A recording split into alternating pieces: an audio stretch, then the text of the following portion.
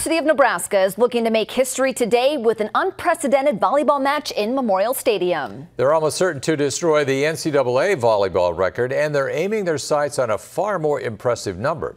Our Grace Boyles joins us live outside Memorial Stadium with more. John, doesn't it look like it should be a Saturday in fall with all these fans around here? But that's just Nebraska, because these fans are volleyball fans, and Nebraska has the best volleyball fans, as you can see today. And Athletic Director Trev Alberts knew that when he finally said that this was going to happen, because he wants to break the record for the largest sporting event in women's history. The last time that actually happened was in 1999 in the U.S. Cup final with U.S. and China. That was a little over 90,000 people in Pasadena, California at the Rose Bowl. However, the Huskers is going to be challenging that today. But it's been a challenge to get the Husker volleyball players to just be able to not only get prepared for this match against UNO tonight at 7 o'clock, but also soak in all of this greatness and all of this volleyball celebration.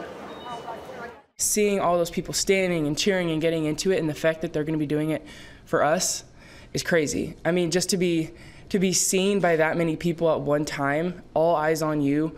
I mean, I don't know, be filling up waters and people are going to be staring, and it's weird to think about. And so, yeah, anxiety is definitely one of them, because you want to look good. I mean, who wants to look bad in front of 94,000 people?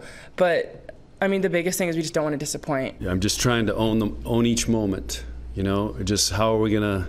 Because it's all new to me too. So I haven't been through this, so just trying to take advantage of it, make sure we kind of prep them on as much as we can that we know, and there's going to be some stuff that we can't.